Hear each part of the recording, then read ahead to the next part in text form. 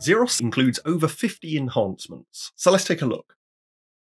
Move on Dark now follows next jumps in the queue stack.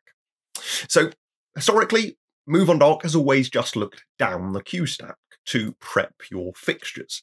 However, I could now go into the settings of Q5 and say that I want the next queue to be Q3 and click OK. So now if I go into Q5, just like we would expect, our next row jumps to Q3, but you'll now see that my console is prepping my fixtures ready for Q3 because Move on Dark has looked and followed those next jumps. You'll notice that my very last queue in my playback here has a stop command in the queue settings. That's because ZerOS 7.14.1 also includes the new loop playback feature. If we go into the settings of our master playback, hold setup and tap its go button, we can see our loop playback setting here. By default, loop playback is disabled for the master playback and enabled on all other playbacks, as it always has been. That means, just like we can see here, if we go into the last queue of our playback, we stop. Pressing go again has no effect. If we were to press the down arrow on a keyboard, you'll notice that Q1 does become the next queue again, meaning pressing go will take us back to Q1.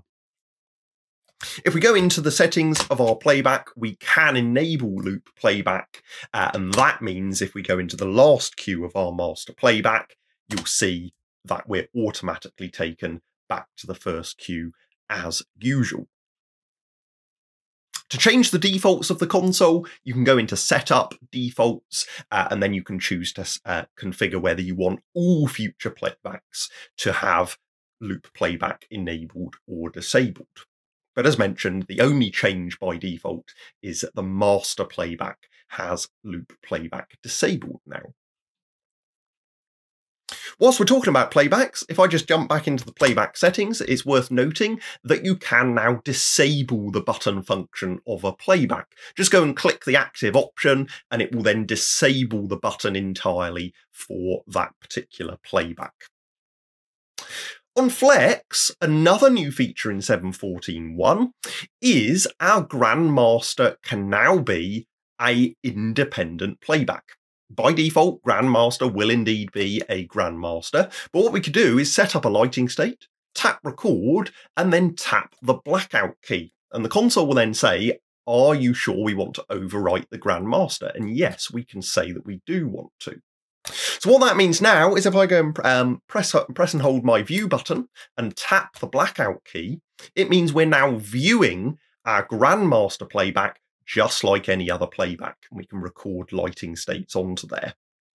A couple of examples for that. You might want to record house lights onto your Grandmaster fader for easy access, or you might want to record a custom inhibit state so that you can essentially create your own custom Grandmaster. Check out the online guides for information on configuring an inhibit playback. This change means that the standard Flex console does now have 242 playbacks in total. Another new feature in ZerOS 7.14.1 is Clear Fixture. Previously, if you've gone in and adjusted your fixtures, you'll notice that those adjustments are displayed as red intensities in the output window. Our clear button, we can use that to clear out all of those manual edits.